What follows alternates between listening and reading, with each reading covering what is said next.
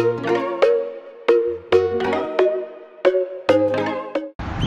guys, welcome back to Double K. Today I'll be showing you some apparatus difficulties with rope. So let's go! For the first AD, you're going to swing the rope behind your back into a release before catching it as it swings forwards. Now you're going to repeat the same thing but turn your body to catch behind your back.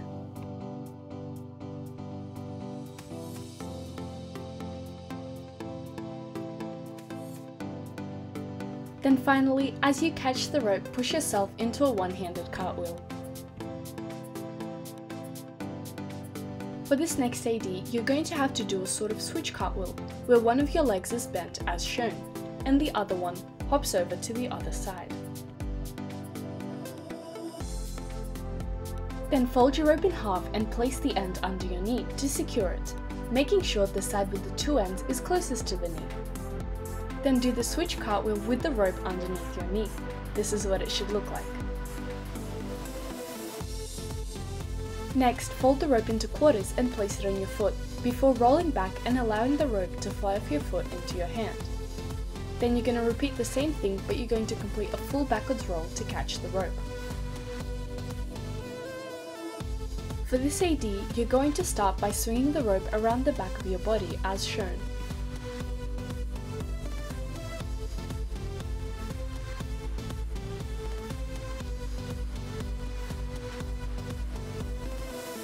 Then as it swings in the center, you're going to lower your body to sit down. And as the rope continues to come through, you're going to lift your legs over it. Then you're going to swing the rope around for a second time, this time doing a backwards roll through it.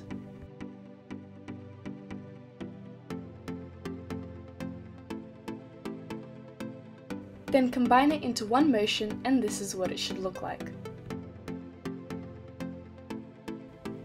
For the next AD, you're going to have to tie a knot in the end of your rope.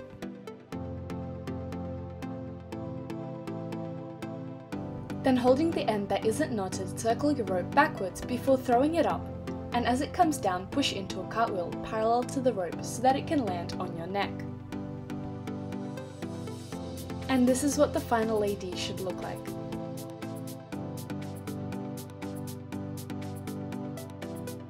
For the next AD, you're going to do a simple release as shown, but direct it in the opposite direction, so you end up catching the rope from above you. Then as you catch the other end of the rope, use the momentum to skip through. Then to do the final AD, you're going to be doing a double through the rope. For the next AD, you're going to be doing a simple release from behind your back, but you're going to turn your body towards the rope to catch it in your knee. Then, as it lands in your knee, you're going to complete a turn back to the front to allow yourself to pick the rope back up. And here's what the final AD should look like. For the next AD, you're going to do a release, going around the back of your body before scooping the rope up from the floor to land on your arm. Then you're going to try and do the same thing, but land the rope on your shoulder, securing it with your head. And finally, as it lands on your shoulder, complete a full turn around, before letting go of the rope and flicking it back up into your hand.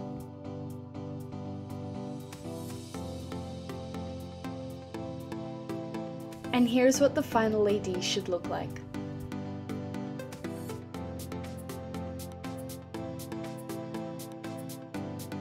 First, fold your rope into 4 and place it on your foot. Then you're going to push back into a walkover onto your knees, flicking your foot up slightly to allow it to fly up into the air. Then as you land on your knees, you should be able to catch the rope. Here's what it should look like up to speed.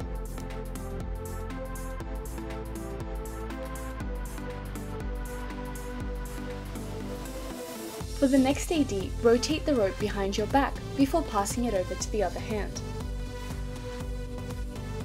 Now to do the AD itself, you're going to do the same thing, except when you're swapping hands, you're going to dip your body downwards.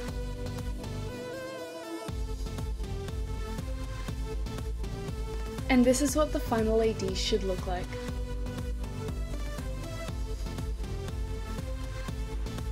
For For the final AD, you're going to tie a knot in your rope and simply rotate the rope in front of you. Then as you're swinging the rope, you're going to let go of it to allow it to fly horizontally, and as it comes down, you're going to catch it on the back of your neck while spinning. And this is what the final AD should look like.